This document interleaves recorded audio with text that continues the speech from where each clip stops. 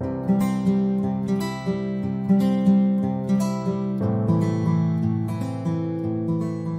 right, it is time to begin. Thank you all for joining us this morning. My name is Katie Petroli. I work here at the Nashville Parthenon. I'll be introducing our speaker in just a second. Before I do, I want to give a warm thanks to some of our sponsors who have made this morning's program possible, as well as an entire weekend of fun archaeological festivities possible.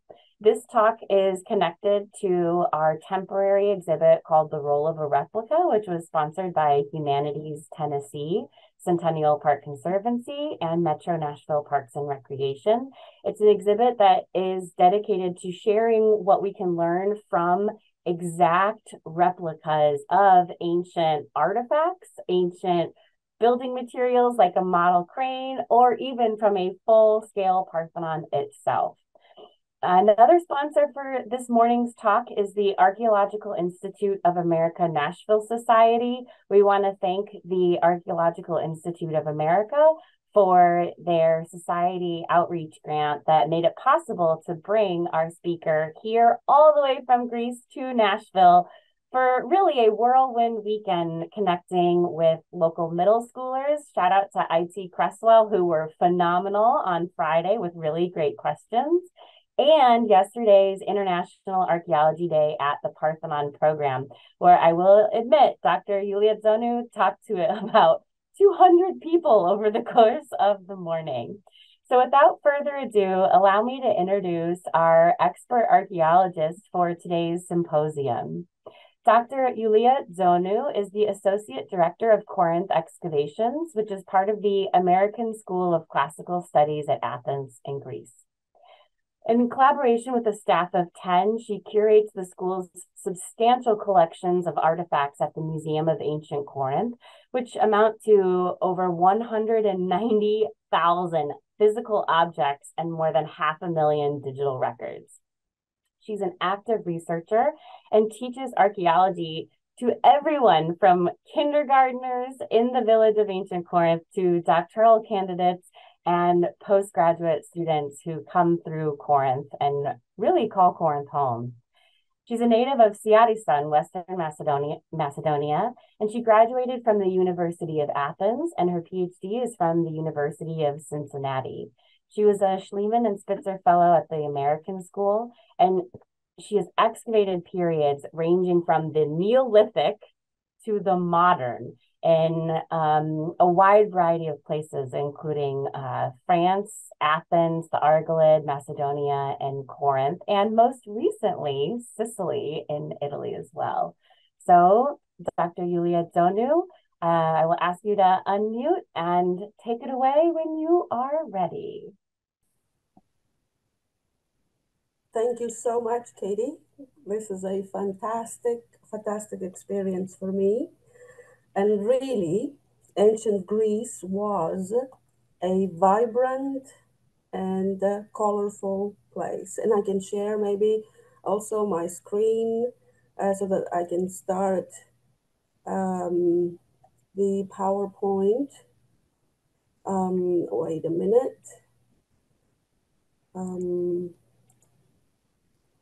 Let me know if it works.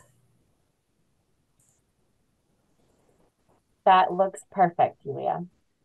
Fantastic. So I was starting to say that ancient Greece was a vibrant and colorful place, and I will talk today about one of its cities, Corinth, about its history and the excavations at the site conducted by archaeologists of the American School of Classical Studies at Athens continuously since 1896. I will talk about stories of people of the past and stories of the people who revealed them. How do we get to learn about them both, and why is it important for us to know?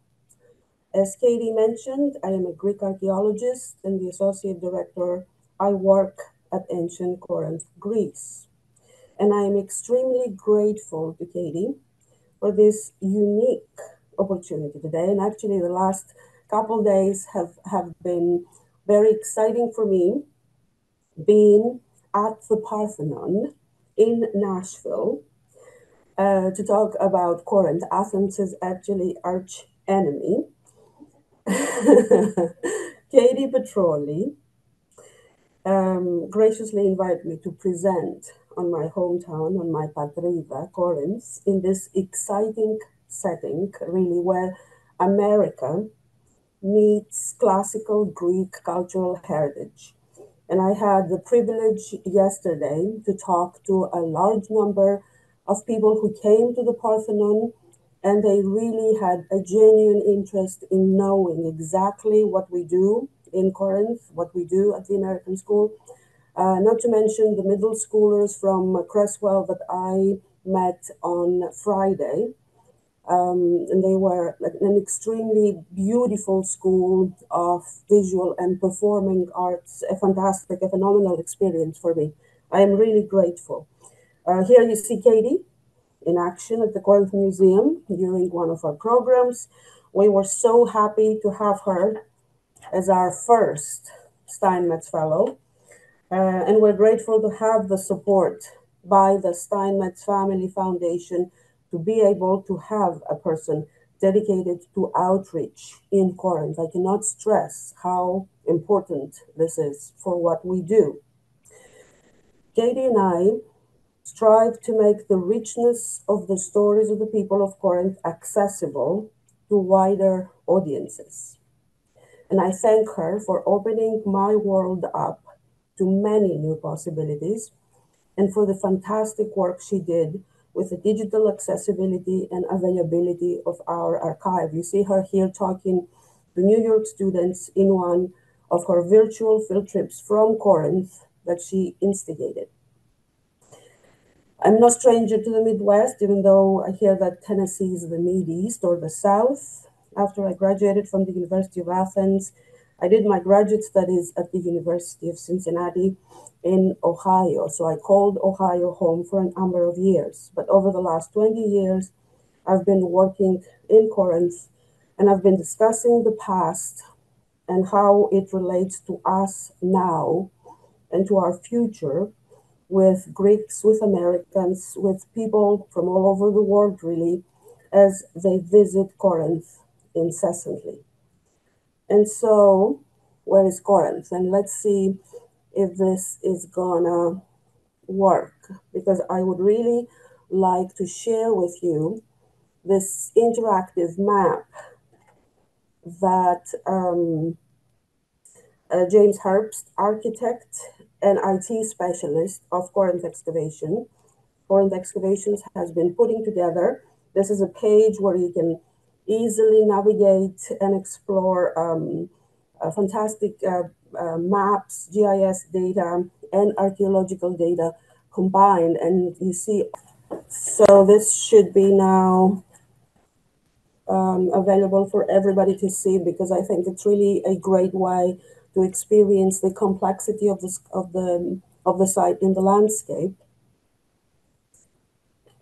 and also the complexity of the work that the American School has been doing. And I can zoom out if it's visible now, Katie. Yes, we can see your zoom out as well. Yeah, so this is great because it contains in on Google Earth, on the actual landscape, the markers of all of the excavations taking place, not just in the middle in the Roman Forum, which is right here, but all throughout the landscape, starting from Acrocorinth, the castle, to the south, then the fortification walls of the actual city, and the long walls connecting us to the sea. And the sea here is obviously the Corinthian Gulf to the north. I'm just zooming out. We can see the isthmus here, the narrow stretch of land connecting the Peloponnese to mainland Greece. Athens will be here, and zooming out just to get a sense of how far Corinth is from Nashville, Tennessee, and the Parthenon, how far the Parthenon of Athens has traveled here. So now going back, so this is a more static map showing the location of the site. Next, I would like to bring everybody's attention to a fantastic video we created on Corinth. The video showcases the video called The 12 Decades of Discovery, American School Excavations at Corinth, which you can find on our webpage on scsa.edu.gr. Is showcasing the work of many people that I represent when I talk about the site. It was produced by Nikos Daliandas and his team, and we all contributed. In Corinth, we built on the shoulders of giants like Charles Williams and Nancy Boukidis, and you see Charles Williams in the background here, and Nancy lower down, always hiding away from the camera. Director and assistant director of Corinth Excavations from the 60s into the 2000s. Chris Pfaff, who is professor at Florida State University, is our director now as we create new knowledge and new generations of Corinthian researchers. Our academics, a number of them you see here from the 1970s. Kathleen Slane is among this group, among others. But also our local ancient Corinthians, the people who have been by our side since 1896, when Americans started digging here, but also the multitude of children, families, students, university students, researchers, other parties interested in the past, tourists. We all form a polyglot, multi-ethnic community in Corinth, in which we all thrive. The American School of Classical Studies is a nonprofit, privately funded institution, and it operates in Corinth thanks to permission by the Greek Ministry of Culture and Sports and its local representative, the Euphoria of Antiquities of the Corinthia. Our collaboration with our colleagues, the staff, and the director of the Euphoria, Panagiotis Kasimi, is exceptional, and we are grateful for that. Throughout time, Corinth's role was central in bridging the Mediterranean, this sublime sea that unites us all. And here you see Acro-Corinth on the background here. The site extends all through the plain, and to the north here you see the harbor. As Fernand Braudel wrote, this is a sea that patiently recreates for us scenes from the past, breathing new life into them. A sea that has to be seen and seen again. This sea was a defining feature for the life of the people in Corinth. In my talk today, I would like to focus on two aspects. First, the evidence we archaeologists collect with our workmen that help us in our reconstructions of life on the site for the last 8.5 millennia. The site's role in transportation and communication was central, and thus its control by major powers in the history of the Mediterranean, like the Romans, for example, was unavoidable. Second is the organization of our huge physical collections of artifacts, and now our extensive and very rich digital archive. The dissemination of the knowledge contained therein to visitors and the general public, in addition to archaeologists and academics, is one of our crucial efforts. So we start with the evidence. How do we know about Corinth's greatness?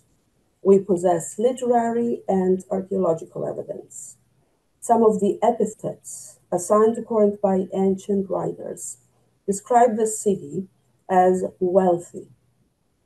You see here a selection of the city's coins, especially the one, the silver one on the top here that has the emblem of the city, the flying Pegasus.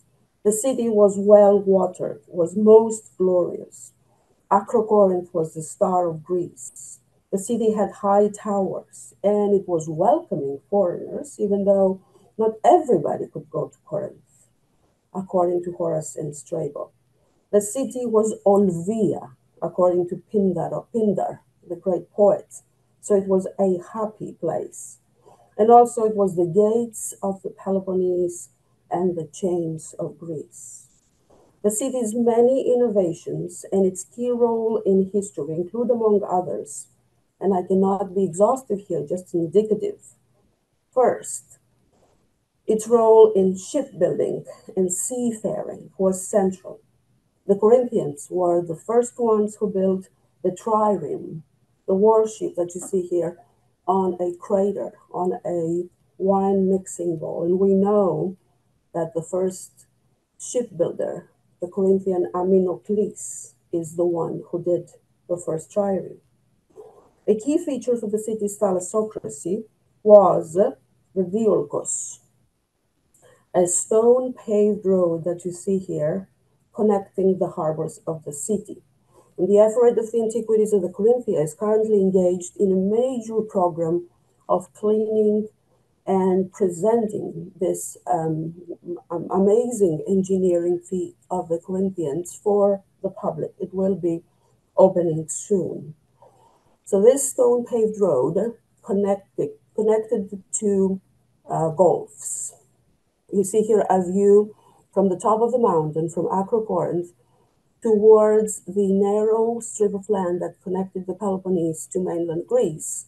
And so to the east is the Argosironic Gulf, to the west is the Corinthian Gulf. The Diolkos spanned the area here, 8 kilometers long, dragging the ships from one gulf to the other. And how this all worked, you see here a reconstruction by Yannis Nakas, one of the staff of the Lechion Harbor project, a big project excavating underwater remains of the harbor of the city of Corinth. And so the way this would have functioned, there would have been at one of the harbors a stone paved platform on which the ships were pulled out of the sea. With cranes afterwards, they were put on an 8-wheel vehicle that you see here, dragged along with wheel ruts by oxen or slaves. The question we have today that we try to figure out is how often this would have been used. And would it only have been used rarely for military reasons or every day, for example, for commercial purposes? I believe that built at such an expense and such a human effort, this road must have been in constant use by the Corinthians. At the location of this ancient Diolkos, a canal was later cut through, and you see it as it exists today. After many attempts throughout history, the canal was finally accomplished by a French company in 1893. And how important for communications this canal was is shown by the fact that the Nazis bombarded and blocked the passage through the canal in the Second World War. And you see the battle that took place at the Isthmus at the time.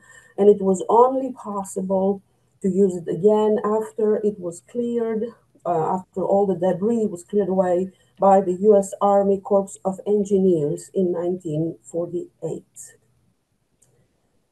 Then to go back to our site, you see here in the foreground, Acrocorinth, the great castle. I would like to discuss briefly the history with a view to familiarize you with what I consider the universal value of Corinth to be for all people.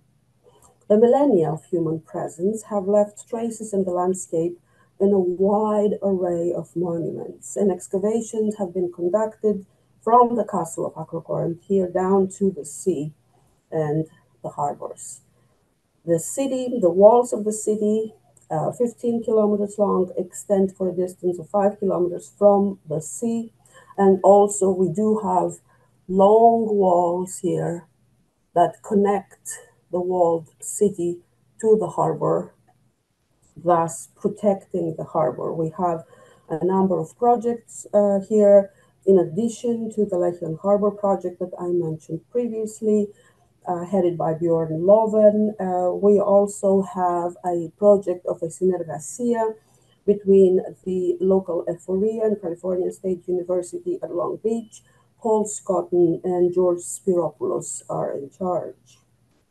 The center of the city had religious, political, economic, and administrative functions throughout time. As you see here, all the monuments superimposed in this fantastic map of the center. Today, the center is nestled within the modern village of ancient Corinth. You see here in the center, the Temple of Apollo, our major monument, the Museum of Ancient Corinth, where we work. The headquarters of the American School of Classical Studies are back here, and the village spreads in this direction, village of ancient Corinth. This also is the part that forms the fenced archaeological site visited by tourists. A large habitation existed here already during the Neolithic and the early Bronze Age, and I show here a selection of pottery and terracotta figurines from those early millennia. We do have evidence for the Middle Bronze Age, and I just show as an example this gold diadem headband, basically from a Middle Bronze Age grave. It was used by a woman. And finally, the late Bronze Age, that is the time that Homer refers to, or Homer remembers in his poems in the Iliad, the time of Agamemnon's kingdom. I believe Corinth was extremely powerful at that time as well. And this is a book that I am working on. Cyclopean walls existed on top of our mountain, on top of Acrocorinth. Moving on to the 8th and the 7th centuries BC, and this is now 2,800 years ago, if we want to think about it that way. Corinth sent out colonies to northern Greece, to modern Albania, and even to Sicily. And the most powerful among them is here, the city of Syracuse in Sicily, that was built in 733 BC. So the prosperity of Corinth at the time is reflected in its colonies. And through its colonists and its traders, Corinth extended its cultural gifts and the city's many innovations over a huge area. For example, Corinth shared its expertise in architecture because the Corinthians had a lot of experience with constructions, and this resulted in them altering their landscape early on. I show here the central part of the site with the two temples that existed in the center on what we call a temple hill, one built in the 7th century and one in the 6th century BC. These are temples to the god Apollo, the god of music and light. The earlier temple, and I show you here a reconstruction by Robin Rhodes, was a building without columns, but it was monumental and rectangular. It had stone foundations and mud brick walls, complex roof tiles, and this was an altogether new type of architecture. And this kind of architecture is introduced into Etruria in Italy around the middle of the 7th century, and this is because of the Corinthian Demaratus who went to Etruria, and the architecture introduced by the Corinthians to Etruria supplanted earlier local small oval huts. The next temple built on site after the destruction of the previous, the 6th century temple that you see here on top in a reconstruction of a 5th century landscape by James Herbst, replaces the earlier one. And the new building has similarities to the temple of Apollo in Syracuse. And in both cases, the columns are monolithic, that is, single blocks in both temples. And both temples are among the earliest of the transition to structures that completely are built of stone. Other than exporting architecture, the city was big in clay production and trade. Potters from Corinth experimented with the black figure technique and with the use of color in vase painting. And again, the Corinthian Demaratus brought to Italy in the middle of the 7th century potters with him. And according to the Roman historian Tacitus, he also brought literacy to them. So the main type of pot exported by the Corinthians, the alabastra and the eribaloi, traveled widely in the Mediterranean, and we are investigating whether it was for the pots themselves as objects or for what they contained that these artifacts were so greatly desired abroad. Corinthian pottery was so popular that it was imitated as well. Its existence on site helps us date the strata. It is something that appears universally and develops in terms of shapes and decorations through time. Corinthian clay studies have been vibrant for decades and continue to be. The excavation of our Potter's Quarter, the place where the Corinthians, one of the places where the Corinthians were making their pottery, those excavations that took place almost a century ago now gave us a lot of wasters and a lot of trial pieces. So wasters are pots that collapsed in the firing. And also pieces like the one that you see here in the upper left corner, which is a drinking cup that has a lot of different brush strokes for the painter to experiment with different firing to see what the result would have been. We have identified painters' hands who produced pots in the premises, and these pots traveled abroad and appear in faraway places. And I just show here, as an example, a cotili, a waster from the Potter's Quarter by the Silhouette God painter 1, and a small fragment of the same painter that we excavated in Agrigento, Sicily. Another commodity that the Corinthians were famous for in antiquity was Corinthian bronze, a well-known metal in the classical period, highly praised for its color by both Greek and Roman authors such as Pausanias, Pliny, and Cicero. A study is now underway to give us new evidence for its production and its color, as well as color perception in antiquity by Agnese Benzonelli at University College London. How active the Corinthians were in shipping materials around the Mediterranean is also testified in numerous shipwrecks that show wide circulation of pottery.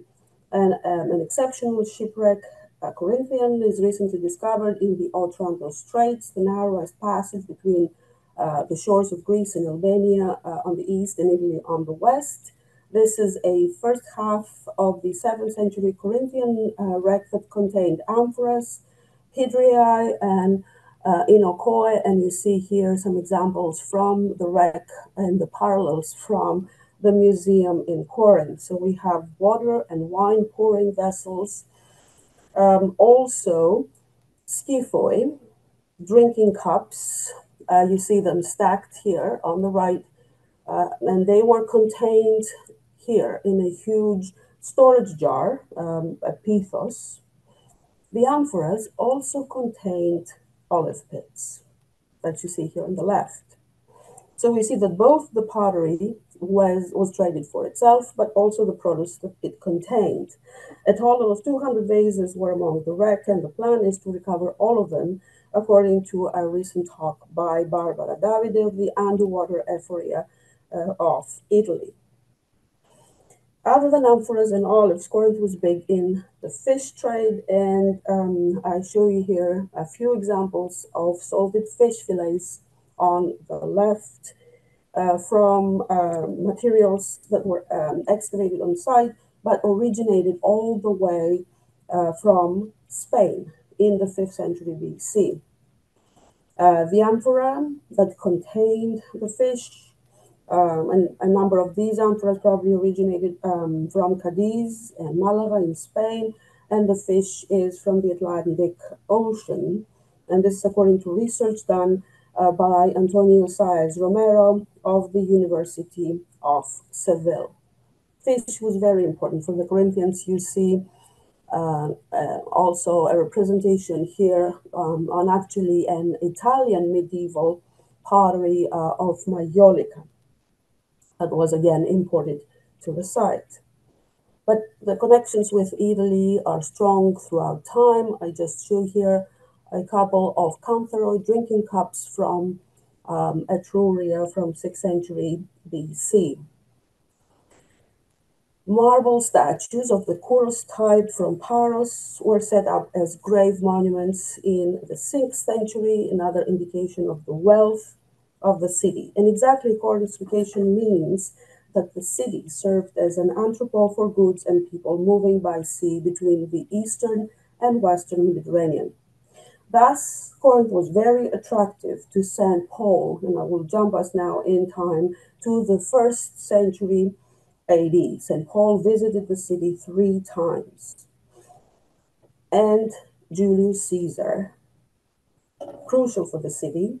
The Romans destroyed the city, but Julius Caesar ordered a Roman colony to be built in 44 BC. He was never able to accomplish it himself, but it was Augustus that you see here in the museum,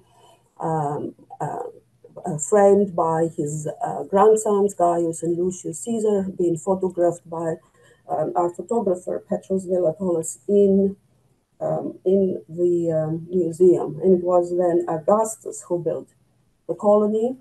The colony allows Ioulia Corinthiensis, a city inhabited by a hybrid population of Greeks and Romans. The statues that you see here were excavated in the Julian Basilica. You see here the photograph of discovery of Gaius Caesar and the drawing by the excavator Emerson Swift in the Finds Inventory book. The building which this originated is the famous Julian Basilica, probably the seat of imperial cult, building that demarcated the east side of the Forum, of the Roman Forum. You see here a reconstruction of the building in a recent publication in the series of the Corinth volumes by Paul Scotton.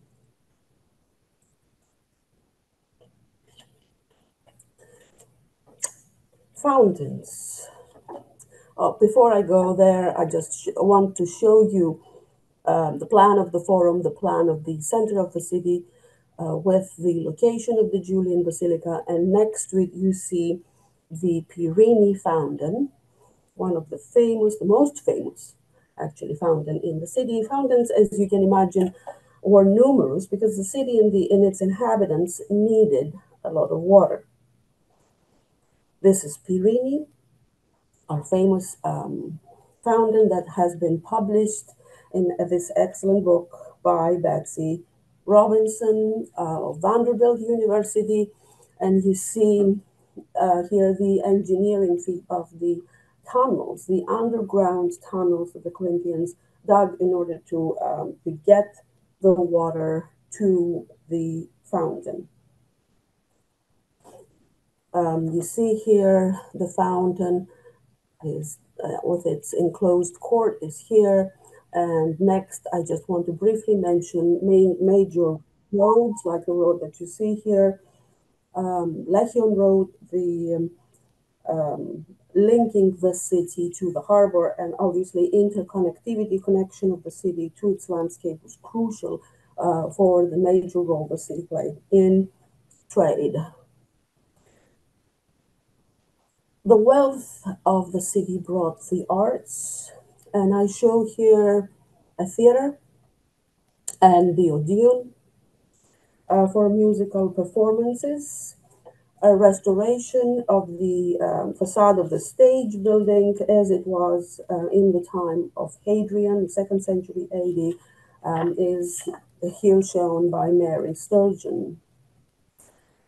Along the east side of the theater, Roman buildings of the 1st and the 2nd century AD were elaborately decorated with wall paintings, and you see a small fragment here, and the group of conservators that we have now in Corinth working on putting together these wall paintings headed by Roberto Nardi. This is the group of the Centro di Conservazione Archeologica da Roma. The fragments amount to 120,000 and were very meticulously excavated by Mr. Williams's team, headed by the then conservator of the American School in Corinth, Stella Musacchi. Aphrodite of Ismene, that you see here on the right, is the protecting goddess of the city, and we have her in many representations, in addition to the wall paintings, in bezel rings, in terracotta, in marble, and lamps. The function of the buildings in this area is now under investigation in the area to the east of the theater by Charles Williams, and you see here a restoration of wall paintings. A Roman city would not exist without an amphitheater for gladiatorial games. So you see here a picture of the amphitheater, but then also sanctuaries, such as the sanctuary of Demeter and Quarry, have produced marvelous assemblages of finds. You see Demeter here on the right, and a number of terracotta votives on the left in the shape of trays containing seeds and imitations of breads and cakes. The site was excavated by Ron Stroud and Nancy Bukidis, and now under the direction of Nancy, a large number of scholars are studying the statues, the terracotta figurines, the glass, the iron finds, in order to put together all of the activities that were happening on site. Our current excavations under the direction of Professor Chris Pfaff take place to the northeast of the theater. This is an area that was never previously investigated, but is very important as it extends between major monuments such as the theater to the south and the gymnasium to the north. And here is a view of our current excavations that happen every year between April and June. And we have a number of graduate students from American universities who come and excavate with us and learn the practice of excavation and post-excavation processes in the museum.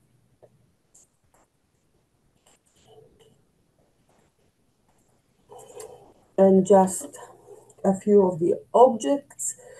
This is the head of Apollo that was excavated in 2022 and will appear in the forthcoming excavation report by Chris Pfaff, and some of the pottery assemblage from these excavations.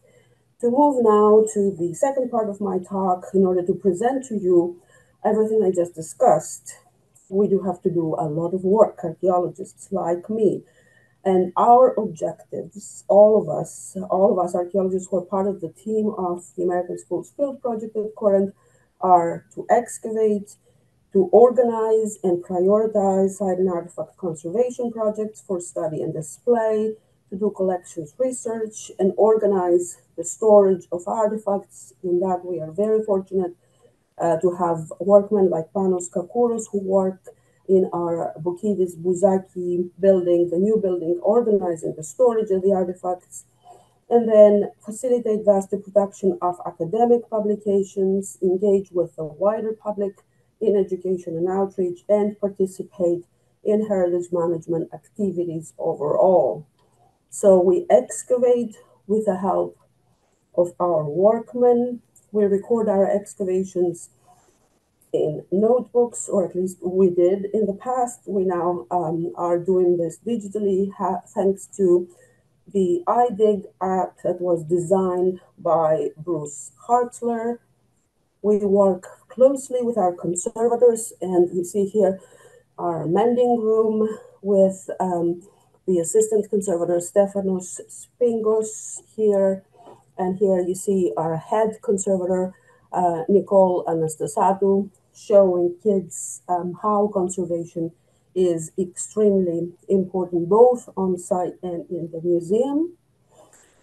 We research monuments and objects and publish their stories, how people made them and why. All of these activities are recorded and create a vast archive, both physical and now digital.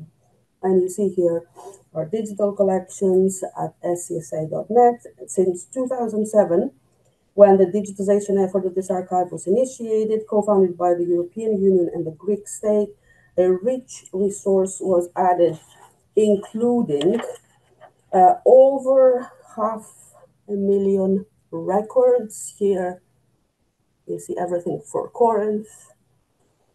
We currently have a new digitization project that will start immediately because we want to finish digitizing the remainder of our records and use AI to create an app for digital exhibits. So other than images that you see here, the digital resources include excavation notebooks, artifacts, coins, drawings, 3D models, video presentations. All of these resources are made available free of charge for teaching and research purposes. At the same time that we are creating this vast digital archive, we are supporting the official managers of the site, the Ministry of Culture and the local Ephorrhea, in their efforts to design the best possible solutions for the use of spaces in and around the antiquities. Corinth affects the life of many people. In 2017, we had visitors of over 160,000 a year, that is pre-COVID. It affects the lives, Corinth is central to the lives of the local community, obviously. So we all need to collaborate. And the reason why we do our research is to create knowledge about how people dealt with life in the past and learn from them as we build our own futures. This knowledge must be disseminated to wider audiences. Thus, our outreach aims to bridge the gap between academics and the public. In Corinth, we teach the stories of people who lived in this landscape for more than 8,000 years, the stories of all the people. And we do that for many reasons. We have been trying to define who our community is, and we care about that community. The audiences we share our stories with are extremely diverse and challenging, and the question is why and how is Corinth relative and relevant to their lives? Our global reach is indicative.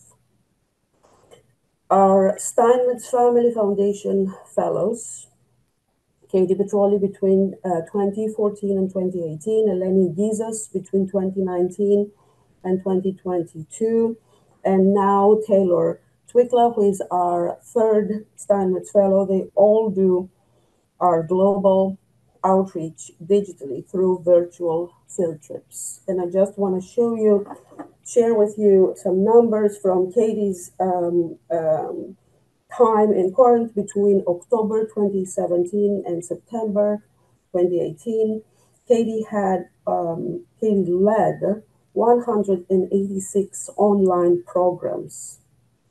And these outreach sessions, these digital outreach sessions, reached 5,251 people in 40 countries, including Argentina, Brazil, Canada, Egypt, Georgia, India, Qatar, Spain, the United Kingdom, the USA, and Vietnam. These programs increase global awareness in participants.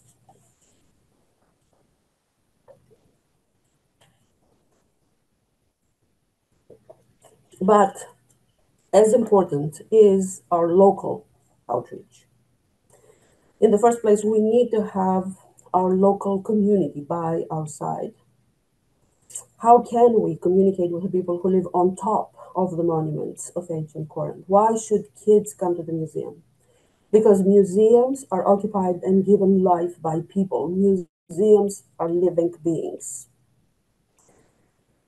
We think about our museum along the lines of Nikos Kazantzakis, the renowned Greek author of Zorba the Greek, who wrote in 1927, and I quote, "Books and teachers have taken our minds off track, and ancient Greece has become in our imagination a series of lifeless marble statues. And when we go pilgrims to ancient ruins, we like to see them deserted and silent in romantic abandonment. But ancient Greece was full of voices and fights and merchants, and there were people and horses and pigs. There were colorful shacks, and people were selling meats and chickpeas, toys and clay gods. Ancient Greece was not a supernatural flower without smell and without touch. It was a tree that had deep roots in the earth and ate mud and had blossomed." The purpose of our educational programs we do in ancient Corinth is following Kazantzakis to bring the past to life, but by teaching about the people behind the objects, for the young generations especially, but for all visitors. Our essence is our common humanity today and in the past, and that is what we center our programs around. And I will give an example to explain what I mean. One of the themes we teach is that of health and healing then and now, something that affects all of us. These life-size clay anatomical votives were dedicated to the god of healing, Asclepius, at his sanctuary in Corinth in the 5th century BC, either as thanks for treatment received or imploring the god to help the patient. The votives are passed around for the participants to touch in the sessions. So we populate the museum with the stories of the people again. The human essence, suffering and healing, remains unchanged throughout time. To conclude, our research excites us, and if we communicate that to people, we have the power to affect their lives. We transform the museum from galleries of art objects and the archaeological site from piles of rocks to spaces that contain personal stories, feelings, and touches of the people of the past. We include the following. We invite the visitors' active participation. We strive to engage and excite their imagination. We challenge them to give their own interpretations. We urge them to experience the objects and the spaces with all their senses. We explore a variety of themes: healing, music, women, trade.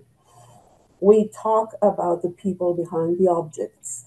And I'm sorry that I missed, but yesterday all the staff in Corinth created a fantastic International Archaeology Day celebration for everybody who was on site in ancient Corinth. Because the museum belongs to everybody. So I have walked you through, as I imagine, Corinth's universal value for all people to be. Corinth is an archaeological landscape.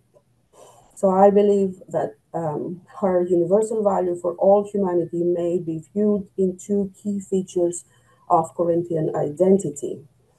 First is technology, ideas, adventure, discovery, exploration. Corinth has always been a meeting point for people and for exchange of ideas, technological innovations, and experimentation.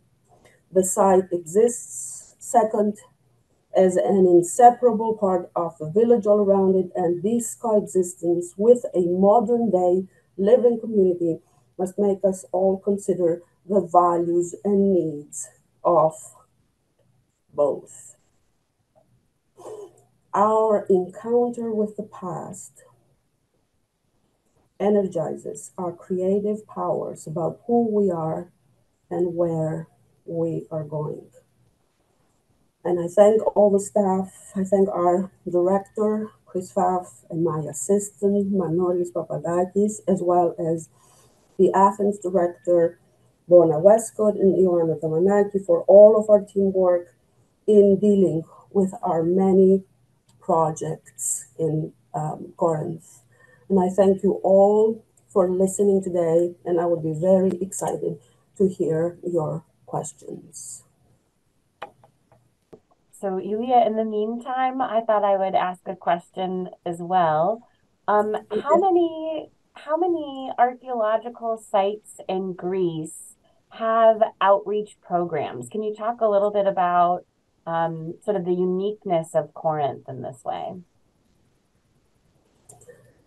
I'm not aware. I know that almost now all archaeological sites do on-site outreach, so have programs um, at the actual sites. I think the uniqueness of our program may be the digital outreach that we do, which, as you are very well aware, is crucial in terms of the global reach of what we do, which is something anyway that exists in Corinth exactly because of the bulk of tourists, and in Greece in general, I would say, from all over the world who come to the site. So I think it is very important for us. It is unique to continue doing all the virtual field trips that you started, and this way we have a lot of interaction with people that would never otherwise have experienced Corinth.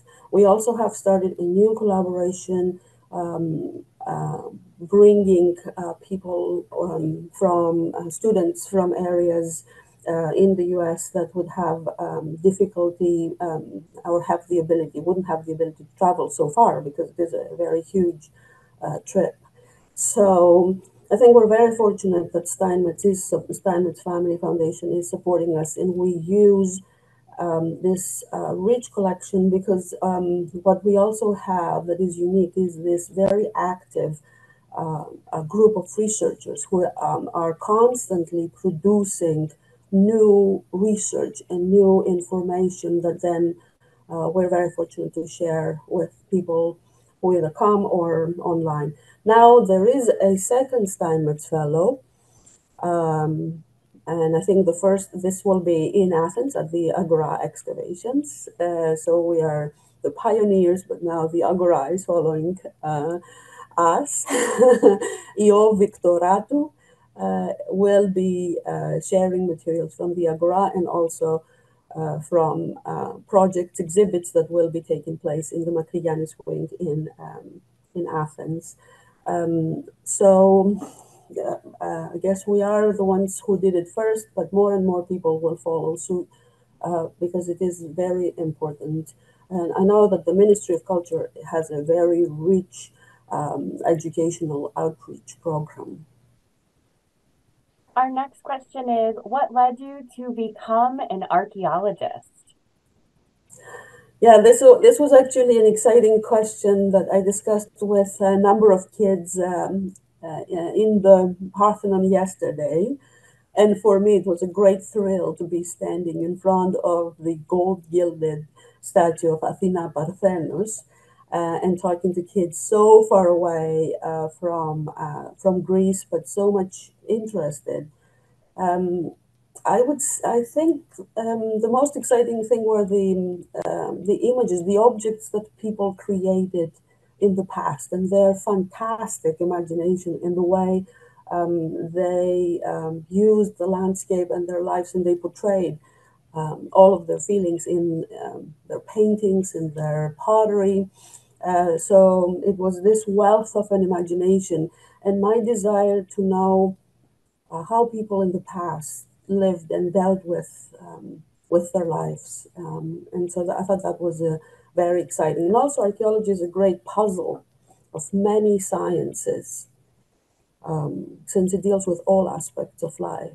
So I had inspiring teachers also back in Siatista in Western Macedonia, because always the human person, and fantastic professors both in Athens and in Cincinnati.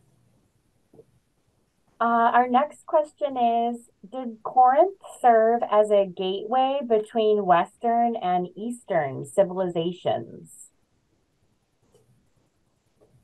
I would say very much so, because of our location. I believe this happened early on in the period that I study, in the late Bronze Age. So this would be the 13th century BC, so millennia, over 3 millennia ago, because we do know that pottery that was produced on the island of Aegina, which is in the Saronic Gulf in the east, is found in sites in Italy. So for this pottery to be going west, it would have to be traveling across over the isthmus and across the Corinthian Gulf and all the way to the west. So this is one example. We also have a fantastic sphenoid hematite weight that I discovered in the collections, and this comes from modern day Syria, from the area there. So this shows that a merchant from that area, and similar weights appear in the Uluburun shipwreck. So we have one of them. So a merchant from Ugarit, from modern day Syria, would have been in Corinth, and this is all the way in the Bronze Age, and this continues very much because at the highlight of the pottery production, the Orientalizing period, some of the objects I showed you, a lot of the influences come from the East. And then the connection of Corinth throughout time with Italy and Spain is constant. So people, I believe that people traveled across the Mediterranean regularly. You can't get any more luxurious than fish fillets from the Peloponnesian War era, right? Pretty Yes, special. coming from the Atlantic, so people were, yes, absolutely, absolutely. How could I forget the fish scales that Yeah. Mr. Williams excavated in the 1970s? And then the archaeologists, our colleagues in Spain, like Antonio Saez Romero, excavated the kilns in San Fernando outside of Cadiz, where we know now the amphoras were produced, because we also have done research by Leandro Fanducci on the fabrics of the amphoras. So we know production areas like in Malaga and Cadiz for different amphoras full of fish coming from the Atlantic. Yeah. Yeah. Our next question is, thank you so much for visiting us and offering this webinar. I would like to know if you ever use historians in your excavation, or are the students only archaeology majors? No, we love historians. We actually have, yes. I mean, we always love archaeologists. Don't take me wrong there, but we need historians because they give us a different perspective on things, and people knowing the literary sources are a wealth for us. One of my best friends and co-excavator, Ben Millis, is a historian. He went on in producing fantastic articles about the hybrid population of Corinth during the early Roman period, and he was one of my co-excavators when I was a student in Corinth. A number of the students are historians or epigraphists. We have fantastic inscriptions. So definitely we need historians on site. All right, here's our next question. I would like to ask, what is the connection between ancient Corinth and the quarry land in Examilia? And you might need to share what that is for the folks who are not near ancient Corinth. And are the archaeologists having any interest for this part of Corinthia? Thank you a lot for this amazing and useful speech. Definitely, the quarries are very important, and I focused in on the site of Corinth. Obviously, Corinth belongs to the wider landscape of the Corinthia, and the resources of the area, especially the stone, were extremely valued in antiquity, and we do need to learn a lot. Examilia is a very important site, and there's been research done on the quarries by Chris Hayward, a number of people, and there's more recent work as well, because the area of Isthmia, Eastern Corinthia, has been explored by surface survey by groups of people, and a lot of other projects are happening in the area. So yes, definitely, because we need to know, and we have a number of quarries also on site in Corinth itself, but we need to know where the stone, the resources, the stone was coming from, because the Corinthians were trading their stone porous because it was such a useful building material throughout to Delphi, to Epidaurus. So yes, it's very important for us to know about Examilia. Our next question is, what advice would you give to students that want to become archaeologists? Advice to students about archaeology: follow your passion, because archaeology is a very passionate field. It may be difficult. There are a lot of difficulties nowadays in finding a job. Eventually, this is one of the major concerns for all of us. But we do need to continue our research, and we need archaeologists. I would say, prepare yourself, study in depth the area that you're interested in, and come do volunteer work, internships for us, and yeah, follow your passion. Be passionate about archaeology. Our next question is, do you ever wish that the Temple of Apollo was better conserved or preserved? This is a difficult one, especially being here now and seeing the Parthenon, seeing the three dimensionality, experiencing how the ancient space would have been, how people would have felt inside the monument. The replica here is wonderful. It's a fantastic teaching tool about what the ancient monument, what the Parthenon would have it would have felt like to the people who used it. But I don't know about the Temple of Apollo. I do not know that we have the material to restore the building in its original state. The material that it was used from, even though the porous stone was so valuable in antiquity and so widely traded, is very difficult, from what I hear from our conservator, Nicole Anastasadou, to work and restore. And also, we cannot select, I guess, the period in time to prioritize over the rest of the times that the monument was used by people. All the destructions are part of the history of the monument that we need to respect, and it shows how the monument lived with people throughout time, and that's why its stage shows all of this history. It remembers in its stones all of its history. So I like the temple as it is. I wished I experienced it as it was, but I also love the way it is now. We have a comment here from a viewer who was very fortunate to visit Corinth last April with the Examined Life, and they recommend the site to anyone traveling to Greece.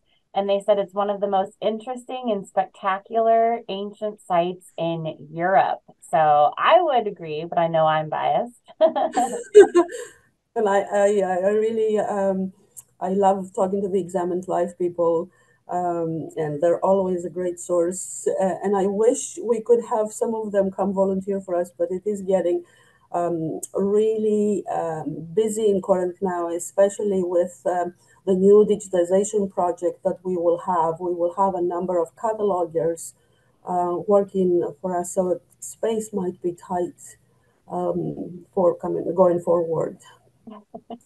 It's a busy place, that's for sure, with many Yes. students and scholars from all over the world, working, not to mention visiting.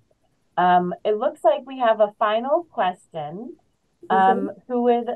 who says, thank you very much, Ioulia, for such a wonderful lecture. I would like to ask you, Leah, what are the challenges in managing such a complicated multi-period site like Corinth with a very long history? Yes, this is the pinnacle of questions. I think the only way to do this project, to manage such a site, is with a team. It takes a lot of people, a lot of us, and we are very fortunate in having this dedicated team of staff working in Corinth. We all work very well together, um, and because we do need to keep our collections in working order, know all the time where the objects are to retrieve them. So we always go back to Panos Kakouros asking, where are the objects? When we have the number of our researchers asking, so we need to constantly be able to retrieve the objects for the people to study. And we've had up to 100 visitors, 100 researchers a year using the collections. So I would say that the foundation of our research is our storage and proper conservation. Conservation is a huge issue. Also, different materials that both Nicole and Stefanos have to work on. I mean, producing constantly new material from the excavation and adding to that collection. But it's also extremely, the challenge is so exciting because you have so many scholars who come through and always finding new materials. Like Sonia Klinger was in Corinth before I left, and with Nicole, they figured out that we have bobbins from the sanctuary. This is something that Sonia is working on right now. So it's a great challenge, but it's also so exciting having such an alive research center, and we all figure problems together with Manolis Papadakis, with Chris, everybody working together. Yeah. And I know the objects alone, span millennia. You have prehistoric all the way through early modern. And the site itself, some sites in Greece are almost single or a few periods, but Corinth has prehistoric all the way through medieval, like, there's Absolutely. Roman, there's Byzantine, there's Frankish. So when you visit Corinth, you're not just visiting it at one point in time. There's all these kind of histories together, which makes it challenging, but also means that there's something for everyone at Corinth because there are so many years and people whose lives are told there. Absolutely, but this is archaeology. You can't isolate. This is why the place was so important. People loved living there. And we learn about all periods. You can't say only I want to focus on this period. It's about everything. Yeah. And we I have really like. yes, we have a final question here that says, Dear Ioulia, tell us about the great mosaics at Corinth. Oh, I can't say very much because I mean this question is should be answered by Betsy Robinson, and I hope that I mean, that's a project that Betsy Robinson is going to be working on to produce another fabulous book. So yes, we have fantastic mosaics. It is really fascinating to read about their stories. I mean, the Argolid mosaic with Betsy's publication at AJA and what it represents, and also the great challenge of conserving and putting back in the South Stoa is something that we are working on in the within the parameters of the project of the South Stoa right now. But And then that's there's so many other mosaics. So this is a book. This is I yeah. cannot answer this question. We need the specialists to address it. Well, and the Agonothetian one project was happening when I was there, and it's a very large mosaic that is connected to ancient athletic games, which many people just think about Olympia, but there were others. And so Corinth also has connections to ancient athletic games. And Yes, there's no, mosaics on absolutely. display in the museum, Mhm. and really all over the site. So if you like mosaics, Corinth is a great place to visit. Yes, yeah, yeah.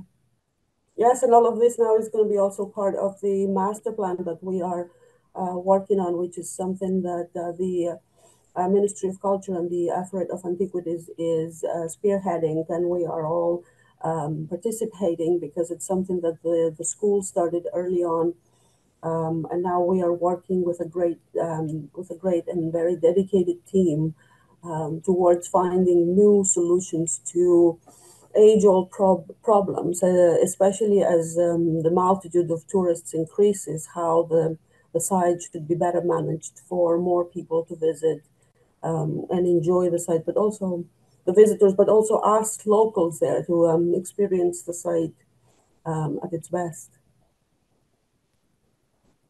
Well, thank you, Ioulia, for your wonderful talk today. Thank you to all our listeners who joined us this morning to hear from Dr. Ioulia Tzonou. Thank you to Humanities Tennessee, to the Archaeological Institute of America, Nashville Society, to Centennial Park Conservancy, Metro Nashville Parks and Recreation.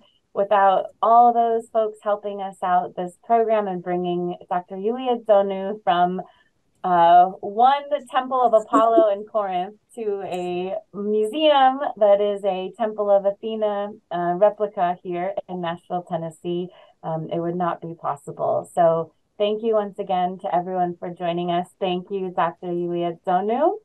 If Thank you, you're Katie and the Parthenon. yes, if you're in Greece, have a wonderful evening. If you're joining us from the US, have a wonderful Sunday. Thank you, everyone, and we'll see you next time. Thank you. Thank you. Thanks for watching. Be sure to subscribe to our YouTube channel so you're the first to know about all the exciting things happening at the Nashville Parthenon.